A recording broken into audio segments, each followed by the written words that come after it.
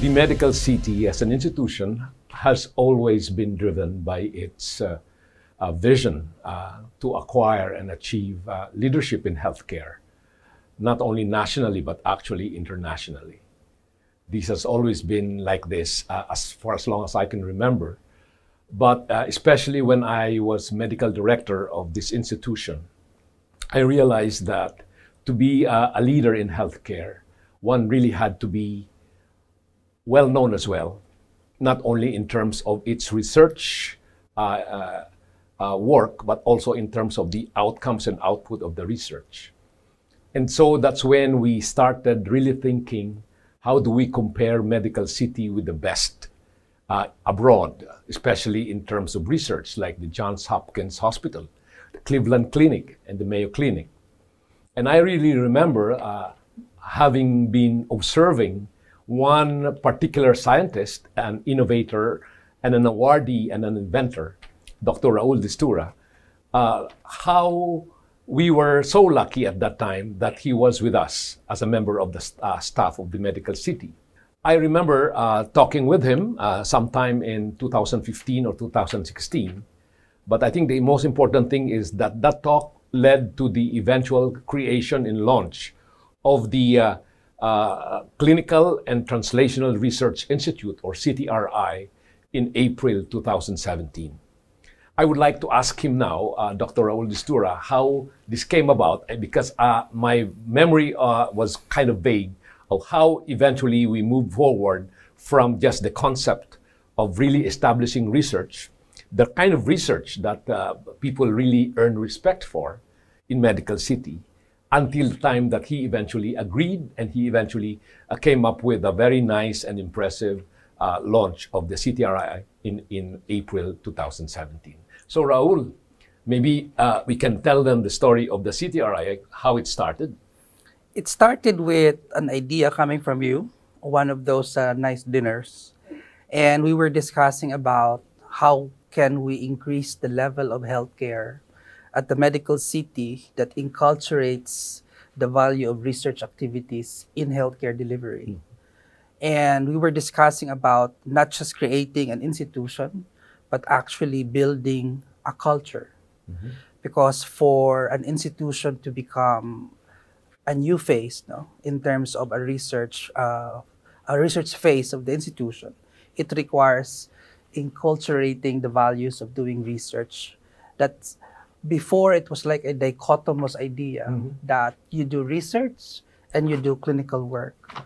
Only one or the other. Never both. Never both. But we feel and we strongly agree that there is always research environment in every clinical work that we do. We just need to tap them and make them grow and provide an environment that allows these ideas to transform into something innovative that ultimately puts our patients in a better state than the day they entered our institution. So the Clinical and Translational Research Institute,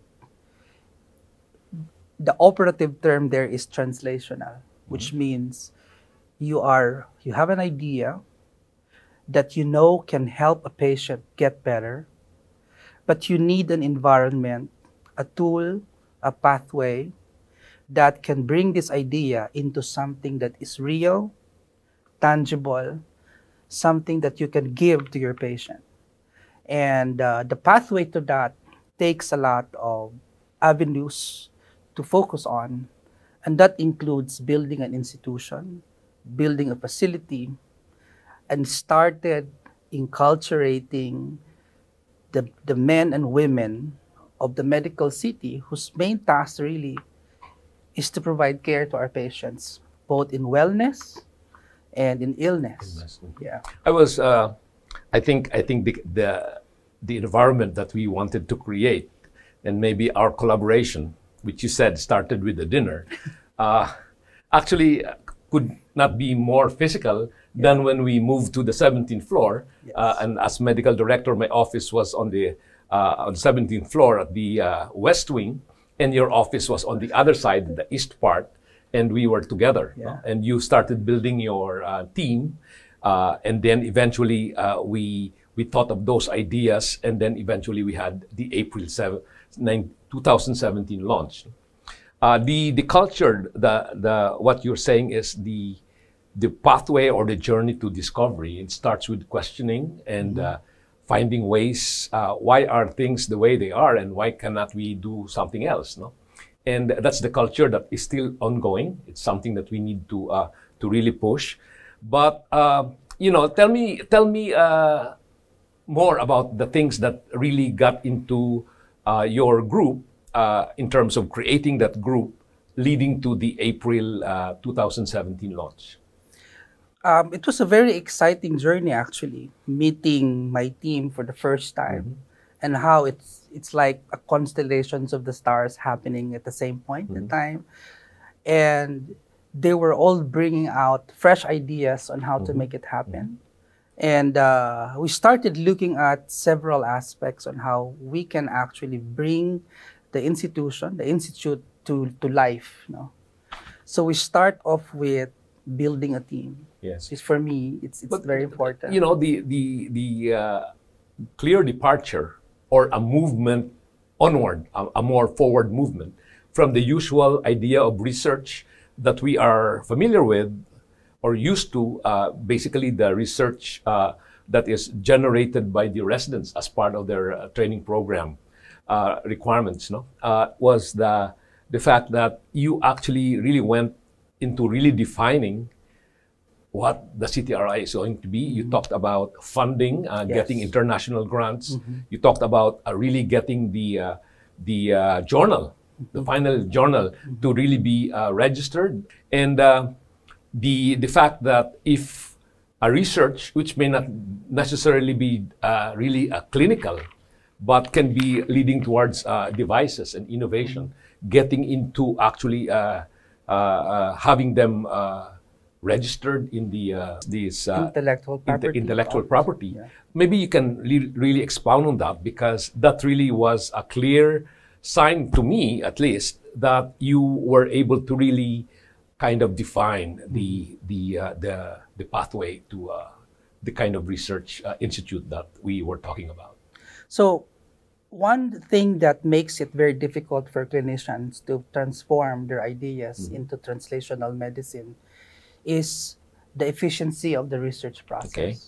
So we started building research management system using the power of communication technology, online submissions. Second is the ability of the institute to actually be able to absorb grants. And that would require registrations, both international and local. So I'm very pleased to tell our community that the CTRI also actually has federal-wide assurance number that can actually receive grants from the US, at the same time from the European Union, and also can receive grants from the local funding agency like DOST. So research efficiency is important. Second is building the skill set. So sometimes researchers, prospective researchers wanted to go into that particular area, but they don't know how to go through that. So the most important thing there is retooling our clinicians on the research process. And part of that is giving a structured learning program that allows them to generate from needs assessment, because it all starts with identifying what the clinical needs are, and then converting them into a research question, whether is it possible to actually identify, address, treat, evaluate, survey, depends on the research design these needs are. And then after asking the right questions, then the methodological process follows through. And so we created also enabling mechanisms for them to properly design it by getting experts in the field of research methodologies. In fact, we actually had an in-house biostatisticians just to help them calculate those very, very crucial samples. The Department of Medical Education actually was so ecstatic about that, because for a while in the past, the residents were on their own, looking for their own statistician. Yeah. And immediately after that one-year program, everybody was commenting how high level already the research outputs during our first Research Week celebration under CTRI management. And the level of research outputs were so good that we were inspired to say, we should start telling people about this research output. Hence the birth of the first Medical City Journal that puts together all of this research work of our staff and scientists and clinicians at the Medical City. But let me stop you there, because even that journal required you, demanded from you the kind of quality and standards that you insisted should be there. And your choice of the editor-in-chief was as well. You should actually talk about that. That would really be worthy of the position that the journal has acquired, and the registration and its position in the National Library of I am very pleased that one of our best scientific writers is also here at the Medical City, Dr. Sabil Abad. And I knew that the challenge is so big, but she took the challenge and transformed the Medical City Journal into a peer-reviewed journal, which is very crucial. And that not just for the sake of publishing paper, but actually publishing quality outputs, which means that it's peer-reviewed and vetted whether the research outputs are actually worthy of publishing. Second is because when we conceptualize the Medical City Journal, it's just about creating the journal. It must have its own pathway as well. Our pathway for it to be internationally listed, it starts with building the requirements inside the hospital. And that is regular publications, peer review, and an online journal holdings that requires specific registrations. So right now, it's registered in the ISBN, and then it's also now registered at the Herden Publications, which is the national publications of the country on scientific outputs. So, you know, Raul, I was actually kind of a biased mindset that I had when you did tell me that your choice for the editor-in-chief was Dr. Saibal Abad. I was not really aware and familiar of her writing skills. But I met Saibal for the first time when I was in that mode of really trying to compare and trying to aim high for the Medical City when we visited Mayo Clinic. And in Mayo Clinic, we were actually entertained by quite a number, a couple of Filipino scientists there, and then Saibal Abad was there. And that's how I met Saibal Abad. No? And she was also with Mark Coven. Who also I said, now you should, when you come back, you should also join us, and he's here with us. So we are, in effect, in the bigger light, we are also trying to expand our capacity. You know. There are other people that you included, you know, leading to the launch of the CTRI in 2017. You did talk about this young guy who you said was stalking you, and I think that would be a good story to tell. Yeah, I've been receiving this email from this young guy and asking me if I can mentor him or he can join my research program. But to be honest, I've been receiving so many emails and you have so many other fans, in other words, requesting to be under from here, from India, and all the other. But at that time, I was really overwhelmed already with people. But this guy was more persistent. Yeah, he was persistent. And then I was then the vice president of the National Research Council, and I asked the board member from the University of Santo Tomas and said, do you know this guy who, I think he's a graduate from the University of Santo Tomas. And she said, oh, she is the #1 graduate of the entire university. Magna cum laude, right? Yes. The interesting story with this guy is then I felt so bad, so I sent him a message. I said, come to Medical City.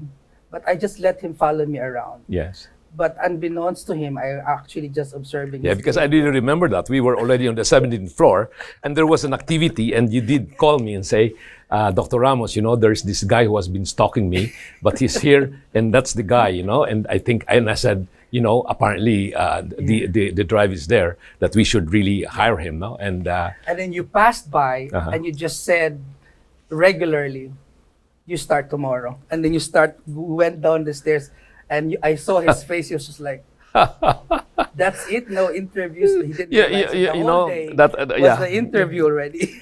And so far, I have been so lucky about first impressions. When I feel that this guy or this woman really is qualified, you don't beat around the bush anymore, and they just hire them right away. And that recently also happened, no? But then you have other people coming in. Yes. Maybe you can talk about them also. So once Mark joined the team, he kind of helped me get Mark Carrascal. And the only staff I had at the time was Apple Regalisa. And so it's become like a three-man institute. And then I said, this is our vision for the Clinical and Translational Research Institute. And we started looking for the team leaders for each of these program. So I was looking at CTRI as one that can handle clinical research work and at the same time can do fundamental research activities in one institute. Okay. And that requires two people that will make it work.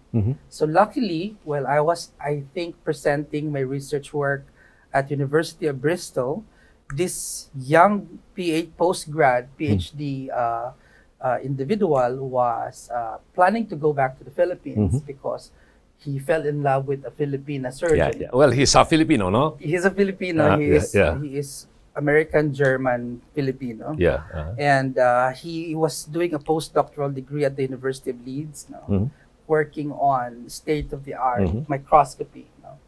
And he joined our conference at the University of Bristol, and we started talking about, when are you coming back to the Philippines? And then he said he's interested. And I said, when you're in Manila, you come to my office. And that's how it all started. The birth of the Biomedical Research Unit. Headed by Dr. Roland Remeni. And that kind of stoked my interest and eventually led to my frustration, because it took a while for us to finally really finish the construction and to acquire the necessary equipment. No? Well, of course, you know, we have the pandemic. We had some issues with our resources. Understandably, I had to kind of tame myself to lower down my expectation. But now, that's what I would like to say, that finally it's over. And finally we're going to launch the BRU, or the Biomedical Research Unit, together with your CTRI lab, no?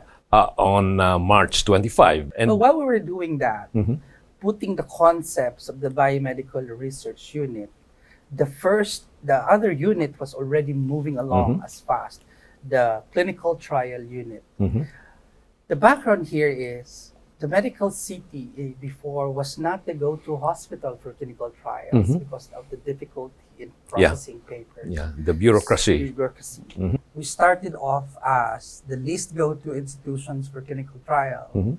And recently, we were dubbed as the most go-to clinical trial programming for all of this industry who wants to do clinical trials in hospitals. Maybe let me stop you there, because when I was with the pharmaceutical industry, I established relationships with, or established transactions with, we call them CRUs. What's a CRU? Clinical Research Unit. Clinical research, like the quintiles and all these other things. CROs. And they always would share with me their difficulties about getting their researchers approved early, going through all these things, because they had to go through all the processes. And that's precisely why it was kind of difficult at the time. I think that's the context that you'd like to say. And now the CROs themselves are the ones that are already going to CTRI. Okay. So the Philippine Clinical Research Professionals Incorporated actually dubbed the Medical City as the go-to institutions for multi-site clinical trials, because CTRI facilitated the connections of all of this Medical City Network hospital as part of the CTRI. And this is headed by Mr. Edgar de Maguila. Yeah, he joined us. He came from the industry. From the industry. Yes, that's right. He has years of experience as a clinical research manager. In fact, when I was still a fellow, he was actually one of those clinical research monitors. That's right. And I was doing clinical trials still. And then we discussed about the vision and how we can actually transform the way we do things in terms of clinical research, clinical trial management. So the CTRI became now a gateway to make sure that all of the documents are in place so that when the ethics committee receives the documents, it's less paper back and forth. And because of that, we were able to shorten the turnaround time process from months to 30 to 60 days, actually. Just to put a perspective, the global turnaround time is 60 to 90. Okay, yeah, so that's impressive. We are actually making we are there so that it's easier for them to say yes to us. And part of that is also we are always receiving feasibility study requests, whether this particular clinical trial can be done at the medical city. And the team has actually been doing that at a systematic way. As opposed to before, pharmaceutical industry will approach a certain doctor and the doctor has to do it all by himself. That's right. As opposed to now, CTRI can do the entire feasibility and identify the likely principal investigators for this clinical trial. And for me, research efficiency and management is important in managing clinical trials because of the strict regulations of good clinical practice, GCP regulations for doing clinical trials. And this led to an idea of creating several CTRIs. And really finally, really pursuing our vision that this was not going to be a standalone, that we are finally, and at the time I was already CEO, to really get integrated into the entire enterprise, yes. And you talked about going to Iloilo, right? Yes, so we had a visit to Iloilo. It's very exciting to go to Medical City Iloilo, aside from the food is really fantastic in Iloilo. That's a good incentive for us to go as well. But I met also amazing teams who are as passionate as the team here in Ortigas. So they were a three-man team, a three-person team. We call this kindred spirits. Kindred spirits. Yes, that's right. Yes, that's right. And their passion is also way off the chart. And I could tell, you just plant the idea and they executed beautifully. And then all of a sudden, it feels like it was a collegial competition. How many clinical trials one CTRI can handle versus ours here. And it was amazing work. And we even supported their launch. They had this collaboration with the University of San Agustin, I think. Yes. And that collaboration expanded all the way here. You see, those kind of things, Raul, no? The research aspect, the way that we actually grow, I think, the soul of the medical city, sometimes it's not seen or appreciated because we look at it purely from all clinical, you know. But the collaboration that we've had with other institutions outside, beyond medical city, is the one that I think should be appreciated and should be actually highlighted as well. Because when we talk about basically running the organization, these things or these achievements are oftentimes overlooked. No? Now, there was another one. You were talking about Iloilo, and then you moved on to Clark. Yes. So CTRI Clark was also opened up more than a year ago. And thanks also to the support of the CEO there, which opened up doors to build a Clinical and Translational Research Institute of Clark. And it's a good area because it is Central Luzon, right? That's right. And they are in the best position in the years to come. Knowing the projections of Clark, I believe CTRI Clark will become a giant institution in the next couple of years now. So, and I'm glad that they are also visionary in that aspect. That's correct. It's just important that we build a team, no? The team there and the team elsewhere, no? But of course, we still have South Luzon, and we still have Pangasinan to deal with that. But other than this, now you have Edgar Di Magila, who actually provides kind of a balance, no? Because he is more senior and he has the experience. And when I deal with Mark Carrascal and the younger group as well, for instance, when I talk to them, and then Edgar is there, Edgar, you see that Edgar provides a kind of a little composure, a little stability, these younger guys are a little more impulsive, no? And a little more driven, which is good. No? It's a good balance. Now, there's another one that you remember, Raul. I just like to emphasize this, no? That whatever manpower you ask for, I never said no. Thank you. Yes, and so let's talk now, Dr. Barbara Ronquillo. Yeah, so in the final cycle of research and development is the generation of intellectual property or innovative ideas. It is one way also of protecting, acknowledging the amount of work a scientist did for that particular innovation. And part of that is protecting that work through intellectual property management.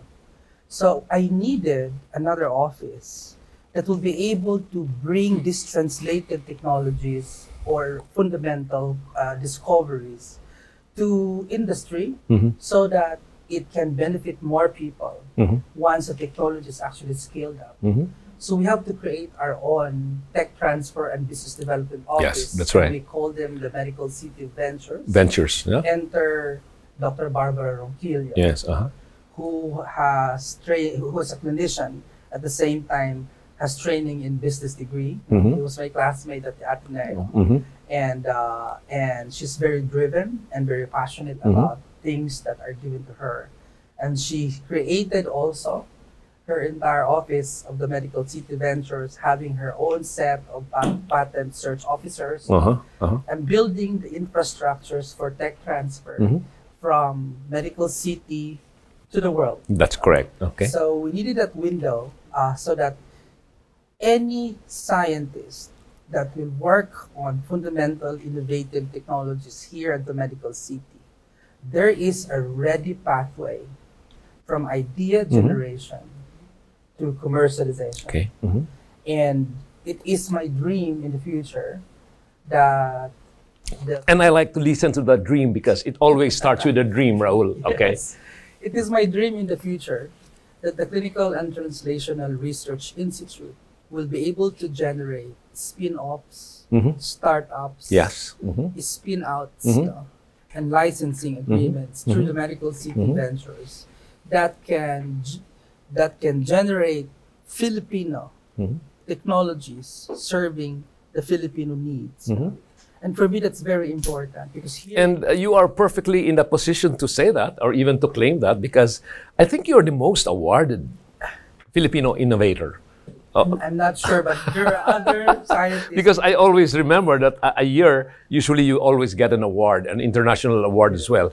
And that's precisely why it also lends prestige and relevance to whatever it is that we're doing because of the believability, the respect that you yourself actually have achieved coming from the research community that you have. Now, one of the things that apparently your entire infrastructure is undergirded upon is this issue of innovation. And while we have the Center for Innovation and Lifelong Learning, there has to be an integration in a way, a blending, so that we actually develop the culture of discovery, the culture of questioning the status quo, of making observations and moving from observations to that. No? And that's my challenge to the members of the CIL, the Center of Innovation and Lifelong Learning, because there is really an interconnection of the things that we are trying to do for the Medical City Institution, and this is across the enterprise at this time. Now, Raul, finally, you have now the ventures, you have now the clinical trial unit, where you now have the biomedical research. And after all the months that I have been so frustrated because I thought that we could really launch this much earlier, you have, of course, the journal. No, you have your microsites as well. You have your collaboration with the academe. Yes. You have your collaboration, I think, with the PCHRD and the DOST. No, And so apparently, it's just a matter of time and that we move. You have your stuff with you. So let's talk about now about the BRU at the lower ground. Well, one thing I learned in my research career is that perseverance is a virtue, and things happen in its own time. So we've had so much challenges along the way, but if you persevere, you get there. And finally, in the next couple of weeks, we're going to launch the Biomedical Research Unit. Now, what is this BRU or the BRU? We call it the BRU. If you have young teams, they can really use terminologies that are so sexy and exciting. I'm already an old log now.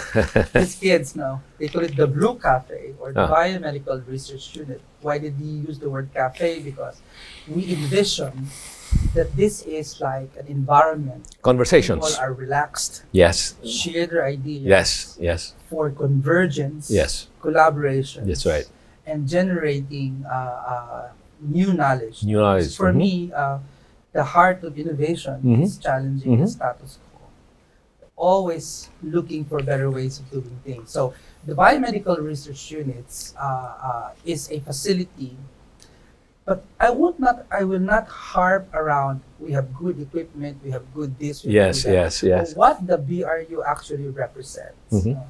For me, the Biomedical Research Unit represents idea generation, represents wondering, represents marveling, wherein clinician can actually tap into their childhood mind that's always asked questions, wonder, the drive to know what it is.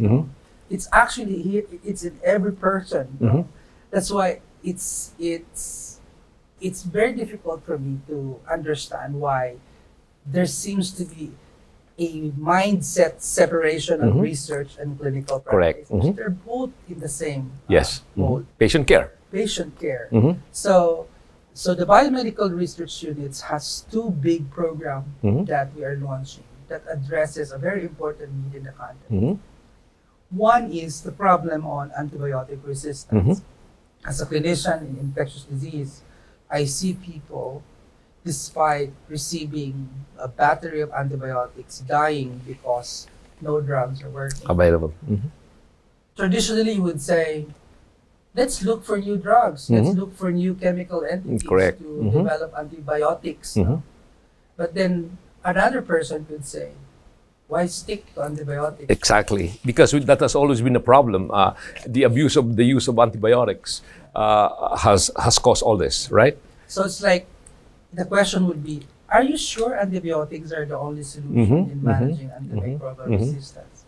So you start asking that question: is it possible for an alternative choice? So that's why we've looked at all of the other alternative choices, and then we came up with this program, which is the bacteriophage program. Yeah, the phage, which is actually close to my heart, and Mark is a microbiologist as yes, well. That's right. And we now have a visiting scientist in that area that will write an entire program just for bacteriophage. Maybe you should name, because I've seen those visiting scientists that you have. Yeah, so we have from, for the Biomedical Research Unit, we have Dr. Ed Abelardo. The guy from UK. Yes, the guy from UK who was a very interesting story.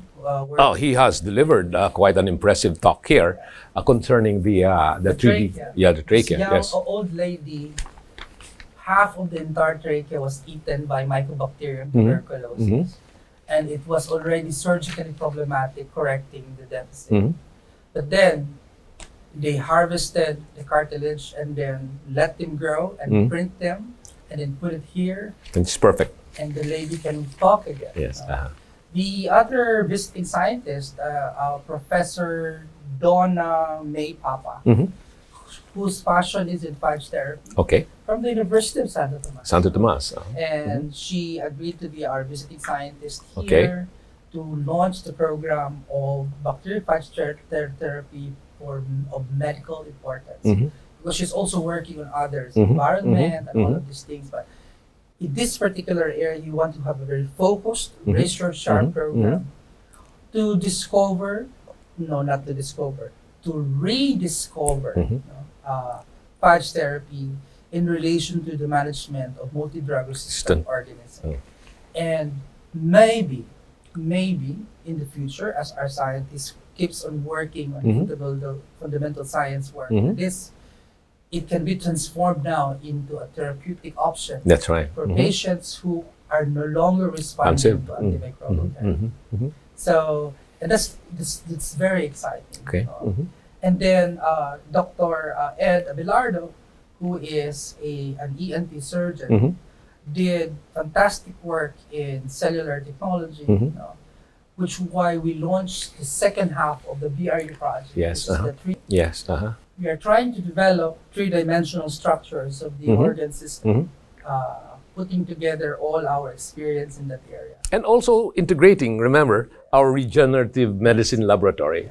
So there is now a collaboration. We talked about innovation as an institutional vision and value that we would like to pursue for everyone. Then we have the CTRI. We have now the Biomedical Research Unit. And then there is now apparently a lot of molecular integration of the molecular science. And then we go into regenerative medicine. So these are all going to be connected. And you are also kind of heavily involved in the Philippine Genome Center. And we see the full integration of all this with the research mind, and then we move forward. For me, to accelerate research in the Philippines, it should not be hampered by institutional walls. Yes, And transdisciplinary approaches is the thing now. No single scientist can fathom the entire problem of clinical or of a health problem. It always requires the inputs of everyone's expertise. An open mind, yes. Open mind. Open mind. So if you think that you can do research and generate best outputs by working in silos, you are in a different universe. Because here in this country, with limitations in resources, collaboration is the way to go. That's right. And I am an advocate of collaborative research. I want people to bring it in, put their own mark in the program. And as the entire world come in, we are going to have the facility for funding, right? Yes. And grants. And ultimately, we all just want the same thing. The same thing, yes. The welfare of our patient, the health of our community, and the health of our nation. Okay.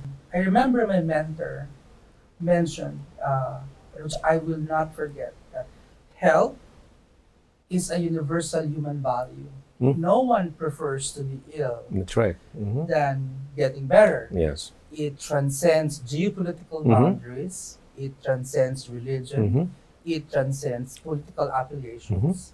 Because everybody wants to be healthy, unless there's something wrong with you that you would prefer to be sick all the time. And everything is interconnected, no? Yes. Now, imagine if we will use health as our universal compass. Yes. For everybody. Should it be easier for us to come together if we use that as our central? That's a question that the answer is very clear. No? And so with that, Raul, just like to say that we have every reason to be so excited. I have personally every reason to be proud that finally we see the complete circle that we have been talking about, getting drunk over wine sometimes. There was one time that we finished a battle between you and me. Yeah, we were discussing one of the problems. That's right. That's right. Yes, and for as long as we keep an open mind and we know that things are not as bad as they seem, and that there are actually a lot of other options that we can do, especially in this hospital, in this institution, across the enterprise, then we have no reason at all to really see any barriers to what we can do, because believe you, Medical City, the staff of Medical City have what it takes to actually deliver a lot of change in healthcare. And so we can really become a true leader in healthcare, nationally and internationally. So you have to stay healthy. We all have to stay healthy. So with that, like I say, Raul, seeing you in down there at the BRU, and we just actually, you don't know that, but outside the BRU, we actually created a garden. Oh, wow. And we are going to open that up so that, the brew cafe can actually have, the discussions can actually be outside, which is going to be safer. There's going to be sunlight, there's going to be a breeze, and we can have coffee, and maybe we can also have wine there. That would be amazing. That's amazing. So with that, thank you very much. Let's thank Dr. Raul Destura, the inventor, innovator, infectious disease specialist, a leader, and an entrepreneur. It's important that the Philippine government actually has really appreciated. Or have they? They have. Okay, okay. Because if they don't, I do. And we do here in Medical City. Thank you very much, Raul. Thank you very much. Okay.